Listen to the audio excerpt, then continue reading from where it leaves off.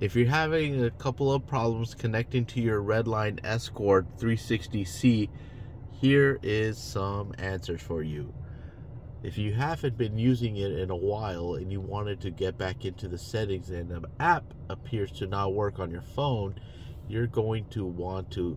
uninstall the app and reinstall it. Now, once you're into the app and you still can't connect to your device via Bluetooth, I recommend you going into your regular phone settings and erasing the old Bluetooth setting,